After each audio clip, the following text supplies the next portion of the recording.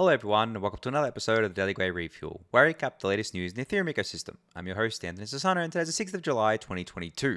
Alright everyone, let's get into it. So the Sepolia testnet merge is happening very, very soon. It probably is in the middle of happening or already happened by the time you have watched this. This is of course going to be the live stream with the ETHstaker crew and myself. I'm sure by the time this goes out, it'll either be kind of like the end of the live stream or like maybe even halfway through it or something like that.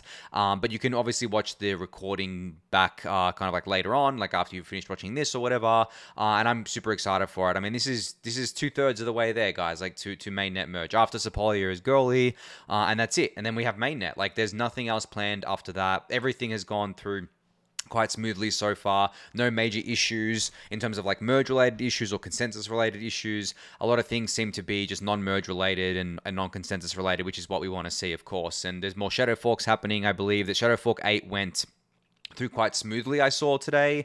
I think there was only an issue with Aragon nodes, or I think that they weren't synced or something like that. I can't remember exactly what was said. I read it in the core dev kind of like Discord, but I think there was maybe 10-15% of the network, which was the Aragon nodes that were kind of like not synced or something like that. And then, yeah, there wasn't any big merge related issues or anything like that, which is very awesome to see. But yeah, if you want to keep up to date with, I guess, like the Sepolia testnet merge and how it all went, I guess like we'll know that it went through successfully or not. You'll probably know by now by the time you're watching this, but I'm sure there'll be postmortems and things like that and reports that come out after maybe like 12 to 24 hours after it happens. I'm just super excited for it. So I guess it's probably already happened by the time you watch this. So hopefully it went well. All right, so Xiaowei Wang here from the Ethereum Foundation has uploaded her presentations of the Ethereum Layer 1 R&D workshop at EFDevconnect here. So you can go to this forum here, and the presentations covered the most important R&D topics, such as dank sharding, PBS, statelessness, and more. So this is the stuff that you want to be watching and kind of like reading and kind of paying attention to if you want to get into like the deepest weeds of Ethereum core protocol development. This is the bleeding edge, guys. Like this sort of stuff is stuff that is years out, right? Like it's just kind of like in research phase right now, and then obviously it'll move on, keep iterating from there, and then move on to development phase. And then obviously, hopefully, it goes into the network and kind of becomes part of the mainnet Ethereum. But this kind of like stuff includes, you know, EIP 4844, which is proto-dank sharding, dank sharding in general, L2 resource pricing, right? Kind of like other things like statelessness, as Xiaowei Wang mentioned, and a bunch of other really, really cool things here. So if you're interested in kind of watching those talks and checking out the slides and everything, I'll link this in the YouTube description for you, and you can check it out below. All right, so speaking of the Ethereum Foundation, the EF research team will host a Reddit AMA on July 7th at 1 p.m. UTC. This is about 24 hours after the Sepolia testnet merge timing, which I guess is the point, right? They want to kind of like do this AMA after a major kind of event has happened, which was the Sepolia testnet merge. So if you have questions, definitely go to this thread. I'll link it in the YouTube description below, and you can ask your questions in the thread here. These AMAs are usually really, really good and really, really full of insight. They've done a bunch of these, you know, as this is the 8th here. They've done 7 previous ones, and they do them semi-regularly. I think it happens maybe on a kind of like every 5 to 6 month cadence here, as you can see from the dates. And it's just a really good way to ask the kind of like people on the bleeding edge of Ethereum any question that you would like. And they're usually very, very good about answering most of the questions, if not all of them, that are asked in the thread. So definitely go and ask your questions. And of course, once the AMA is complete and they've answered all the questions, you can go read all their answers, which I'm sure will be packed full of alpha. There's really no one kind of like, I guess, deeper in the weeds than the Ethereum Foundation research team in terms of kind of like Ethereum core protocol development. This is where it starts, guys. Like it doesn't start at the development phase, obviously. It starts at the research phase, and everything has started there. The proof of stake, sharding, EIP 1559, like everything that you've ever kind of like heard of, every major upgrade has started in the research phase, been iterated on over time, and made its way into the network. So if you paid attention since kind of like the research phase, you got to basically see it evolve over time and see everything come together nicely, which is actually really cool. I've paid attention to pretty much every major upgrade since I got into Ethereum, and from like the research side to the development side. And it's really, really awesome to see just how kind of, I guess, like how it all comes together, right, at the end of the day. So yeah, check out this AMA, ask your own questions if you have them. I'll link it in the YouTube description below. All right, so another, I guess, Ethereum or Web3 related mobile phone news today. And I just saw this kind of like, I guess, a few hours ago, and I hadn't heard of this before, but basically, this account called @Ethereum Phone has released the first build of ethOS, which I guess stands for Ethereum Operating System, and they're claiming that ethOS is easy to install, updates over the air, features an onboard light node, and you can install it on a Pixel 3 or 5a. I think you can install this on basically any modern Android phone, but if you go to ethereumphone.org, basically what you'll see here is kind of like the kind of link to install it yourself here. So a mobile operating system built to be crypto native. And this is kind of like the features that they're planning on kind of like having or adding. So native dApps, 0% platform fees, crypto widgets, local light node. I talked about light clients the other day and light nodes, crypto native payments, and an ENS integration as well. I'm sure among other features. Now, what this is basically like a whole new operating system for your phone. Obviously, stuff like this can't really be installed on iPhones. I'm not even sure if like people even bother jailbreaking iPhones these days. It seems to be a much smaller community than it once was. But Android, it used to be called like rooting your Android phone, which was basically getting kind of like root access to the phone in order to upload or install your own operating system on it. Well, that's exactly what ethOS is trying to do here, which is, I think, pretty cool. I discussed yesterday about, Polygon partnering with HTC on their Metaverse phone, and obviously Solana has their own phone initiative and things like that. I think there is definitely going to be a battle here, and there's definitely going to be something that comes out of it. As I mentioned yesterday, I am way less bullish. I'm actually pretty bearish on teams that are trying to do their own hardware.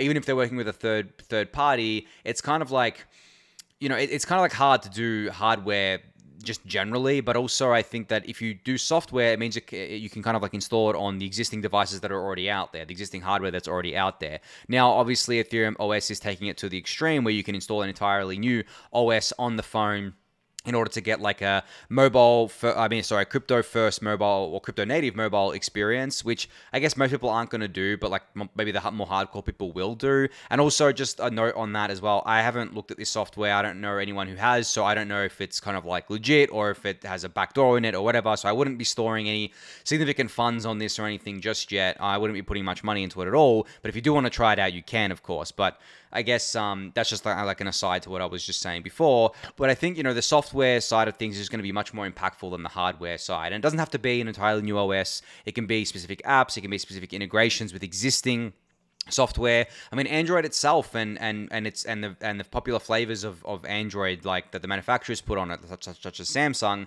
can embed their own crypto wallet. And I'm pretty sure Samsung did at one point. I'm not sure what happened with that. And same with kind of like Apple, they can embed things into Apple Pay. I think they did, or they were looking at it. They can embed things directly into the iPhone because the iPhone has so basically what the iPhone has is essentially what kind of like a hardware wallet has, where it has a separate kind of a chip for all your, I guess, passwords and authentication and things like that. So you can technically have a private key that lives on that chip and no one would be able to see that, and you'd be able to use your mobile device as kind of like a Web3 wallet, like natively, without having to install a different kind of like wallet software on it. So all that sorts of stuff is really cool. But again, obviously it relies on Apple integrating that at the iOS level, and it would require one of the manufacturers or Android itself doing it on the kind of like OS level, or you could install ethOS and it's all there for you. And the cool thing about Android is that you can install these custom OSs and still have access to the App Store. Like the Google Play Store, you can still install the apps from it. The only issue is that, the compatibility issues between this new OS and the apps that you install and things like that. So that's definitely a potential blocker there, but still cool to see people experimenting with this. I mean, this sort of stuff has been talked about for a while now. Like I'd have to be 5 or 6 years at this point, in terms of having like a Web3 phone or Web3 operating system. And there's been various attempts over time. And I think it really comes down to the fact that we just need more experiments in the ecosystem. We just need more people kind of, I guess, like giving it a go. But I think that the success is, if there's going to be success here, it's just going to be seen on the software layer. I don't think there's going to be much success on the kind of like hardware layer, because as I described yesterday, or as I explained yesterday, the hardware game is like totally different to the software game. It's very, very much very hard, and not just hard from a kind of like a supply chain perspective, but also just building the network effect, breaking even, cost efficiency, all that stuff that I mentioned yesterday there. But just wanted to kind of like highlight this today because I thought it was interesting. thing. And as I said, you can go install this. I mean, you could install this on some just like cheap Android phone if you just wanted to play around with it. If you didn't want to screw around with your own Android phone and replace your existing OS, you can essentially just install this on a really cheap Android phone that you could probably get off Amazon or eBay or something like that, and play around with it. Or I think you could even install it on like an emulator, an Android emulator on your PC as well if you wanted to play around with it. But as I said, I wouldn't be using this as a daily driver yet, and I also wouldn't be storing any significant amount of money in this because you just can't trust it at this point because I just saw it. I don't know much about it, so I can't be recommending it to you guys yet, but I just thought it was interesting to see that this is out there. All right, so Bartek from the L2Beat team has published a proposal on the L2Beat forum for a bridge risk framework. So they obviously want to get community feedback on this framework, and it's been something that they've been working on for quite a while now. I remember talking about it when they were teasing it. Basically, they want to do what they did for our layer 2s in general on L2Beats for bridges, in terms of kind of getting a risk framework up and running, making users aware of kind of the trade-offs of each bridge, how they work, what the risks are, are there admin keys, are there centralized controls, all these sorts of stuff. And I think it's an awesome effort that needs to kind of like be done, because obviously bridges are very, very popular these days, and they're only getting more popular as time goes on, but not all bridges are created equal. Pretty much all of them have major differences between each other. And I think some people kind of like equate bridges with each other, like, oh, this bridge lets me do this, and this bridge lets me do this as well. Oh, they must be the same thing. When in reality, different bridges work in different ways. Like I've spoken extensively about bridges before, right? There's kind of like cross-chain or cross L2 exchanges, which act as kind of like bridges, and then there's just simply kind of like sending it across, and there's kind of like a system that just like signs the transactions and issues you IOUs on different chains, and they may be controlled by multi-sigs and stuff like that. So there are various different bridge designs out there, and that's, I think, what the L2Bridge Risk Framework wants to do, is that they want to centralize the information around all these bridges into one easy to digest kind of like resource for people, so that people know exactly what they're kind of like getting into. And you can actually see the different kind of like messaging bridges, they call them here, in more detail, such as kind of like light client verifying, external validator set, optimistic validation, and hybrid. So this post itself is actually pretty informative. If you want to learn more about bridges, I would highly recommend checking it out. But also get involved with the conversation if you have any kind of like thoughts on this as well. And actually, I didn't see this just before, but there seems to be a table here with all of the bridges, or at least all the known bridges, and kind of like what they're using for verification, their mechanism, and the trusted entities and the trust assumptions. This is really cool. This is exactly what the framework will end up looking like, probably in a nicer format, but it's essentially what you see on my screen here, where you see different kind of bridges, such as, the Binance Smart Chain bridge. From Ethereum to BSC is verification is done externally. It's lock and mint, which means lock it on Ethereum and you get issued an IOU or minted an IOU on BSC. It has an external validator set that you have to trust, which is the BSC validator set. And then the same is true for a lot of these things here. And then you can see kind of like these generalized bridges that we've used, such as Hop and Connext. Verification is done locally on Hop. Mechanism is liquidity providers, so it's that kind of decentralized exchange that I was talking about. And the trusted entities is obviously liquidity here. And you can see all the different ones. I'm not going to read through them all, but this is, I think, a really, really cool little table here that will actually save you a lot of time and effort and worry, kind of trying to figure out what the bridge is, how they're secured, what the risk is, all that sorts of stuff. So I can't wait to see this live on the L2Beat website. I think this is going to be an amazing resource for people, just like I think that the L2Beat website in general is an amazing resource for people, because it lets you know the risks. And I talk about the risks a lot on the Refuel around everything, not just decentralized things, not just DeFi, but obviously CeFi and centralized services and stuff like that. Like, at the end of the day, I wouldn't be putting any significant amount of money into something that I didn't know how it worked. I used to do it when I was more of a cowboy in DeFi summer. Like, I was a bit harder and looser there, but I've definitely kind of like matured since then, and definitely taken risk a lot more seriously. And now when I look at something, I kind of like hesitate. I'm like, do I really want to put my money into this thing? Like, how much do I trust it? And it's, I'm not kind of like aping my funds into fresh yield farms anymore. Not that there really is anything like that at the moment, but just generally I'm not doing that. Like, I'll go if I'm doing something, I'll put it into a protocol that I know is kind of very secure, been around for a while, has a team that's not going to rug or anything like that, such as kind of like Uniswap or Maker or Curve, Compound, Aave, all the popular ones, right? Those are the kind of things that I would probably put my money into if I was going to use something like DeFi on chain. But there are a lot of stuff out there that I just wouldn't touch, and especially when it comes to bridges as well. I don't really like bridging into different things and bridging out of it using these third-party bridges at this stage, just because of the fact that they're very early, there's still risks involved.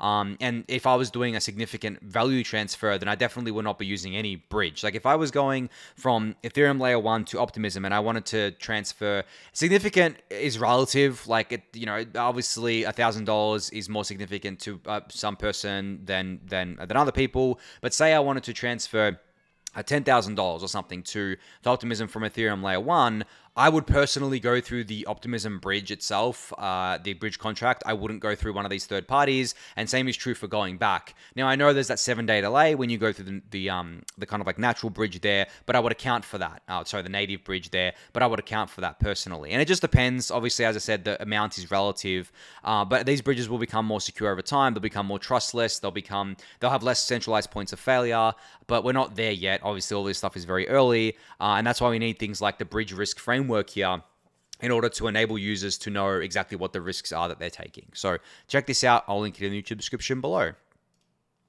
So Awoki shared some really cool stats here from Gitcoin. So in Q2 of 2022, Gitcoin facilitated $9.4 million in value transfer across a bunch of different categories here: bounties, tips, grants, kudos, ads, and ecosystem. Now, obviously, the top two is kind of like grants and I think tips. These colors are kind of like weird here. It's either tips or bounties. These colors are all very similar. On my screen, it's kind of like weird to see, but grants obviously is accounted for like the major, I guess, like revenue of Gitcoin, or I guess like the main kind of like value transfer. I shouldn't say revenue, value transfer of Gitcoin for a long time now. But it seems that I think that's tips, because I think bounties is in a darker color here. But it seems like I don't know for sure, but it seems that tips or bounties is accounting for about half, and grants is accounting for about half now as well, which is cool. I mean, it means there's more diversity in the value transfer here on Gitcoin. It's not just all centralized in grants. We obviously don't want it to just be mostly grants. We want Gitcoin to be more than the grants rounds. Than the grants thing, the grants product in general. We want Gitcoin to fund open source software as much as it can. And you can see here, in total, there's been $65 million of funding for open source software. I mean, that's huge, guys. Like open source software is usually something that gets very, very underfunded or not funded at all. And there are many, many instances of very, very popular open source products and open source software products and kind of like a code in general that has been used by major companies, trillion-dollar companies, and these companies don't actually pay anything and don't maintain these sorts of things and don't kind of like pay the people that are maintaining this software. They just use it because it's something very popular to use. And then what ends up happening is that the developers or the maintainers of that software may be like, well, I don't want to maintain this anymore. Like they have no obligation to. And then some people kind of like, or some companies are like, oh crap, we actually need this. We really need this. And then they kind of like have their oh shit moment. Whereas doing a more sustainable kind of like way of funding open source software, which is what Gitcoin's mission is definitely much, much, much better, because it basically pays people for doing the work and for maintaining things and kind of rewarding them for their important work, for things that people care about.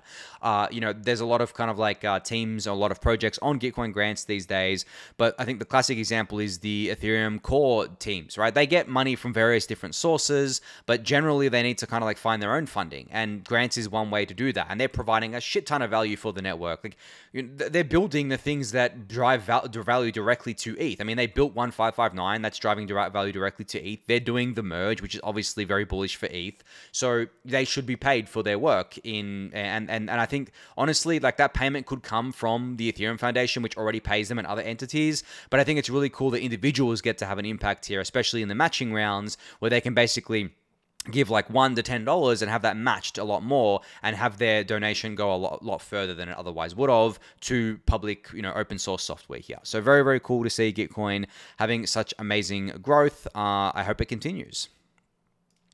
All right, so a tweet from Polynya today. I don't think I've talked about Polynya in a little while. I remember there was a time where I think for like a whole week on every refuel, I had Polynya tweets up, but they're not tweeting as much these days, but whenever they do, it's always a banger. So they put out another one today where they said, Endgame. EVM/VM ASICs for rollup sequences, orders of magnitude faster versus any multi-threaded virtual machine, stateless and expiring, multiple sequences composing to a single validity proof rollup, and users and validators verify validity proofs on CPU without requiring recomputation on ASICs. Okay, this sort of stuff is like getting into the very nitty gritty of, I guess, like layer twos or validity proof rollups, as kind of like Polynya calls them here. But essentially, what they are saying is that the end game, like long into the future, or maybe not too long into the future, but kind of like over the longer term, we definitely want to see ASICs repurposed to become rollup sequencers. So what they would do as a rollup sequencer is that they kind of like run these proofs. You know, the most expensive part and most time-consuming part of a validity proof rollup or a ZK rollup is the proving costs and the proving time. Now, to get that down, you can use things like ASICs, the application-specific integrated circuits, which is what is used obviously in proof of work today.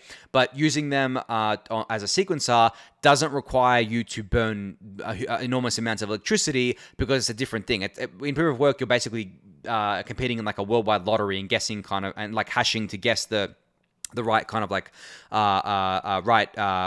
guess the right guess, I guess, or guess the right thing that you need to kind of like produce a block there. But basically, as a sequencer, it's not doing any of that sorts of stuff. It's just processing the kind of like transactions and running the proof and all that sorts of stuff there. So obviously, there's no massive electricity cost here. So I think that's really cool that we can repurpose ASICs, hopefully, or kind of like have the ASIC manufacturers kind of build ASICs for ZK rollups, for validity proof rollups, and then doing multiple sequences composing to a single validity proof rollup would be very cool as well. And then users and validators verify the validity proofs on their own CPU without requiring recomputation on ASIC. So basically, the ASIC does all the heavy lifting, and then the CPU from any device, smartphone, laptop, PC, doesn't matter what it is, would be able to verify the validity of these proofs, so verify that they're correct, without having to do the whole computation themselves, without having to do the intensive work themselves. So as I said, this sort of stuff is very technical, down in the weeds. Like, I'm not going to say I'm an expert on this, far from it, but I think this is stuff that you can look into if you're into the hardware side of crypto. If you want to know what the future of ASICs looks like, especially in the Ethereum ecosystem, obviously ASIC miners are still going to exist within Bitcoin. They're not changing from proof of work for a while, if ever. I say for a while because I do think there's a reality where they do have a proof of stake Bitcoin. It may be a fork, it may not be the Bitcoin, but I think that it could happen eventually. But just generally, ASICs are still going to be Bitcoin. You know, a Bitcoin thing is going to be for Bitcoin proof of work, but they're also going to be a rollup thing, specifically with ZK rollups that have very high proving costs and take a long time. By putting an ASIC to it, we could get those costs dramatically down and the time also down dramatically there. So yeah, that's it on that one. You can go check out the thread. I think there's not really many replies here, but there is another thread linked here about recursive snarks if you wanted to read that as well. All right, so Voyager, the troubled kind of like crypto services or centralized crypto service provider today kind of like put out a thread, or at least the CEO, Stephen here, put out a thread talking about what the recovery plan is for Voyager. So there's one tweet in particular that I wanted to focus on. And for those of you who don't know, Voyager basically bankrupted themselves by lending out, I think, $600 million or something to 3 Arrows Capital. Obviously didn't get that paid back because 3 Arrows Capital blew themselves up. And I think Voyager has like $250 million worth of assets left. So unfortunately, customers took the hit here. And I quote tweeted this tweet, and this is the tweet that Stephen put out here, where he says, customers with crypto in their accounts will receive in exchange a combination of the crypto in their accounts, proceeds from the 3 Arrows Capital recovery, common shares in the newly reorganized company, and Voyager tokens. So basically, the loss is being socialized to the customers of Voyager, which really, really sucks. Like, and that's why I said, like, I feel very sorry for Voyager customers. This is fucked up. Just another reminder to not leave any funds you care about on centralized exchanges/services. Don't do it, guys. Like, honestly, not your keys, not your coins. I know that's been around forever, but it's so true. Like, if you had left your funds in Voyager, you are now basically getting this, I don't know what another word for it, this orgy of kind of like crap, basically. Like, you get some of the crypto in your account, you get some of the proceeds from the 3 Arrows Capital recovery, if that ever comes, you get common shares in the newly reorganized company, which would probably not be worth very much, and you get some Voyager tokens, which again aren't worth very much because they're all dumped because of the fact that the news came out that Voyager kind of like screwed themselves. I really hate this. And like, the reason I hate this is because at the end of the day, like, customers and users, most of, if not all of them, and pretty much all of them, are innocent. They shouldn't be taking the, I guess, like, a brunt of this, or they shouldn't be taking the punishment here. But the problem is that Voyager literally doesn't have the money to cover all their obligations to their customers, so they have to do this. So that's why don't keep any significant funds on these centralized services or exchanges. There is a spectrum here. Obviously, Voyager is very different to something like a Coinbase, but at the end of the day, like, it doesn't matter who it is. If you don't control your keys, you don't control your coins. Like, it doesn't matter how trustworthy the person is or the organization is that holds your crypto for you. That doesn't matter at all. Like, unless you control your own fate, you're at the whims of them. And it's the same is true for like banks and stuff too. Like, if you put your money in a bank, and there's been instances of this around the world, put your money in a bank and then the bank starts having troubles, or the economy or the government starts having troubles, or there's like rampant inflation, or there's a bank run. Like, there's no guarantee you have access to you'll get access to your funds, right?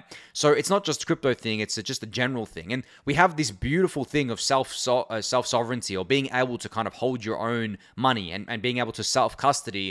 And people take that for granted. People put their money into these centralized services to earn some yield. They're like, oh, I can earn like 10% on my stablecoins, or 10% on my, or 5% on my ETH and Bitcoin. And it's like, okay, well, yeah, you can earn that, but then you have a 100% chance of risk, of custodial risk, which is basically this kind of like organization can run away with your funds, go bankrupt, get hacked, any of that sorts of stuff. Whereas with self-custody, I don't actually think it's difficult to self-custody at all. I mean, like, there are different ways to do it. Even just self-custodying on a hot wallet is probably better than putting it on a centralized exchange, at least most of these centralized exchanges and services. But again, it is a spectrum. I mean, hot wallets themselves are inherently insecure too. So I'm not trying to say that they're secure, but in my mind, like most of these centralized exchanges and services are more risky than that. And that's saying something, right? If it's more risky than a hot wallet, then it must be very, very risky. Whereas there is obviously cold wallets and cold storage and hardware wallets and all that sorts of stuff that you can do as well. A little bit more complicated for the everyday user, but like, come on, like, does it, like, if you can't be bothered learning how to use a hardware wallet, or learning how to kind of like get your funds onto a hardware wallet, and you have a significant amount of money in crypto, well, then honestly, I just think that's pure laziness. Because if you don't care enough to secure your funds, if you're fine risking your funds on these centralized services, that's totally your decision. But at the end of the day, if you just took a little bit of time to learn how to self-custody and learn the importance of that, you would potentially save yourself so much heartache down the line. So I think in the future, I really hope that more people kind of like heed these warnings, more people kind of like realize these sorts of stuff. Maybe they won't, probably they won't. And I think really at the end of the day, what's coming to these centralized exchanges and services is extremely harsh regulation. It's probably going to be just as harsh as what banks have, if not harsher than that. And that's what's going to kind of like curb this sort of stuff. There's going to be obviously audits and stuff. There's going to be regulations applied to these companies and all that sorts of stuff there as well. But just generally, I would prefer if we just kind of like had people custody their own funds and controlled their own keys. But I know that that may not be a scalable way for mass adoption either, but it can be if we get better solutions. Obviously, something like a smart contract wallet that Argent's working on, where you can have like a social recovery and stuff like that. Like, that definitely is getting us better towards the path of enabling more and more people to self-custody and for them to do it easily. But just in general, I mean, if you're listening to the Refuel, like, you're in the weeds. To me, all the Refuel listeners and watchers are in the weeds of crypto, Ethereum, everything that has to do with it. If you have any significant amount of money not in a hardware wallet, like, just literally go buy one right now. Like, go buy a Lattice one, go buy a Ledger, whatever hardware wallet you want. Go buy one and then move your crypto to it. And make sure you secure it, obviously, properly, and secure your seed phrase properly and everything like that. Because, like, it starts with us, guys. Like, it starts with the enthusiast at the end of the day. And then we can kind of, like, put that message out there and educate other people about it as well. But, yeah, I feel very sorry, as I said, for Voyager customers here. It was avoidable for them if they didn't have their funds there. But, unfortunately, Voyager just doesn't have the money to pay everyone back. So, there's really nothing they can do at the end of the day. But they are trying to push some blame onto kind of 3RS Capital here with this tweet, which I thought was funny as well. But they're solely to blame here. Voyager, the company, for lending out all that money in an under-collateralized fashion or an uncollateralized fashion to 3RS Capital was absolute stupidity. Really, really dumb, not even just in hindsight, just generally. Even if 3RS Capital was legit, lending out that much money of your balance sheet to and in an uncollateralized way to a kind of like a fund that, you know, trades it is just stupid in my eyes. But I think that was just kind of like one of the ways that Voyager was kind of like offering the yield to their customers, because 3RS Capital would have been like, oh yeah, we'll pay you, you know, this amount of kind of like interest on this, and then they kind of like pass that to their customers and promised all this yield and all that kind of like other stuff. But yeah, not pretty feel sorry for people there. But yeah, I think that's it for that one there. And I think that's it for today. So thank you everyone for listening and watching. Be sure to subscribe to the channel if you haven't yet. Give the video a thumbs up, subscribe to the newsletter, join the Discord channel, and I'll catch you all tomorrow. Thanks everyone.